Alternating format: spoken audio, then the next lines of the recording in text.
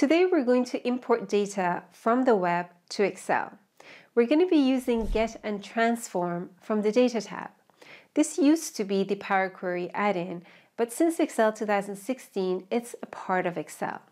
It's a super useful feature that connects to different data sources, transform and loads data for you so that you can do further analysis on it. If this sounds complicated to you, don't worry. All of this is going to be done with a few clicks, and the best part is that once we have it set up, the data can be refreshed with just a click of a button. Let's get to it. Let's do two examples. In the first case, we're going to import spot prices for petroleum from a web page into Excel. And in the second case, we're going to import the weather forecast for the next 10 days. Now we're going to do it in a dynamic way. So the data that we import is going to be connected to the original web page. So whenever we want to get the newest information, all we have to do is refresh our table. Let's start with spot prices. First step is to find the website from which you want to import the data from. In this case, I'm going to import the data from the US Energy Information Administration. Let's go to Sources, Petroleum and Other Liquids.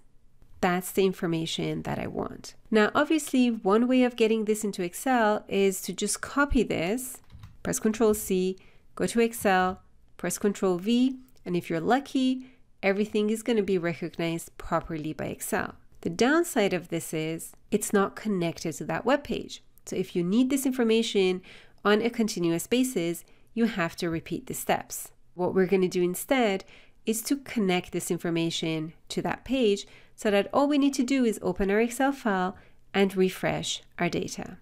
So I'll just remove this. Let's go and grab the URL of that page. Let's go back to Excel, go to the Data tab, and get the data from web. Paste the URL, click on OK.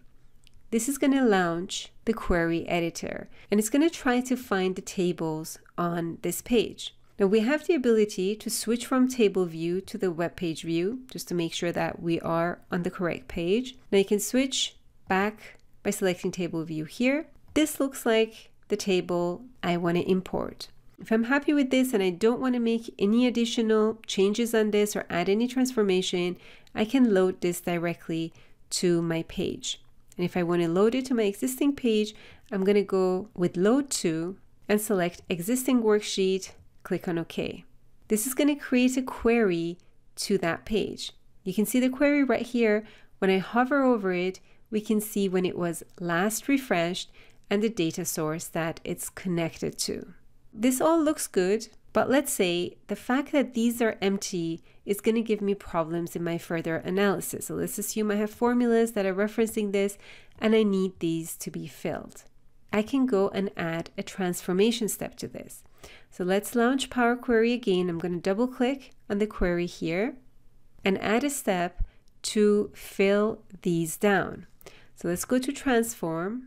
Up here, we can see Fill and Fill Down. Nothing happened when I clicked on this, although I can see the step here, but I don't see these being filled down here. So it looks like these are not recognized as empty by Power Query. So I'm going to add a step before I fill this down, and I'm going to make sure that these are really empty. So with this highlighted, I'm going to go back to the Home tab, click on Replace Values. Ask me if I'm sure I want to insert a step in between. Yes, I do. So go with Insert. The value to find is just an empty string, and the value I want to replace it with is null. Now this is seen by Power Query as really empty. So when I go to the fill down step, I can see everything being filled down correctly. So I'm going to update this name, call it Spot Prices, press Enter, close and load. Now my query is updated. Every time I want to grab the new information, all I have to do is go up here and refresh, or right mouse click and refresh the query. Now you also have some query options. If you click on the drop down arrow here and go to Connection Properties, you can refresh this every 60 minutes or adjust the minutes from here. You can also refresh data when you open the file. So I'm just going to remove these in this case and go with OK. That was really easy, right? So now let's take a look at importing the weather forecast for the next 10 days. Imagine you get a new job at a hotel and your boss asks you to print out the weather forecast for the next 10 days.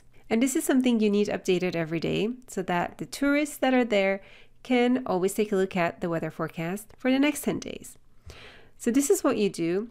You come and you just Google weather forecast for New York City. So that's where you're working for, let's do 10 days.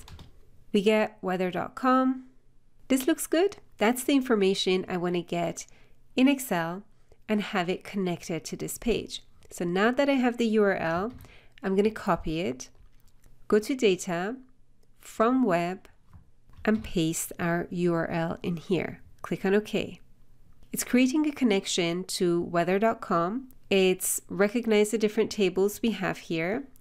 That's the one we want. Now there is some information in here that I don't need, like these ones. And you can see that the column titles, the headers, have shifted because description should belong here and high and low should be for this one. So I'm just going to go and transform the data before I load it to my Excel sheet. Let's first off delete what we don't need and remove the last 3 columns here. The only columns that I'm interested in is the day, which is the first one, then the description and high, low. Now, these are not seen as numbers, but in this case, that's fine because this is just going to be a report that I'm going to show the tourists. I'm not going to perform any mathematical operations on this. But if I wanted to do that, so let's say if I wanted to calculate the Celsius values, I have to make sure these are recognized as numbers before I do that transformation. So in this case, I'm fine with Fahrenheit, and I'll just go with this dataset. Close and load to. Click on existing worksheet, click on OK. So that's the weather forecast for the next 10 days. Now all I have to do every day is just to refresh this to get the latest information. But since I really want to impress my boss, I'm going to do one additional step. I'm going to add an emoji to this so that whenever we see rain or shower, we see an umbrella emoji. So the tourists know they gotta be equipped. Now this is something I learned from Frederick and from Oz. So there is a blog post and a video on this. And I'm gonna add the link to these in the description of this video. So check it out, they're really fun. First step is to get the emoji that I want. I'm going to use the Windows emojis by clicking on the Windows button and the period. Then let's just type in rain. That's the one I want. So let's just click away and copy this. Okay, so don't forget to copy this before you go to Power Query. So Control C and press Enter. Let's go back to our query. So I'm just going to double click this. Now I just realized I forgot to name this table NY weather and press Enter. Now the next step is to add that rain emoji. Wherever we have the word rain or shower, it should show the umbrella here. So let's add a column. I'm going to go with conditional column in this case.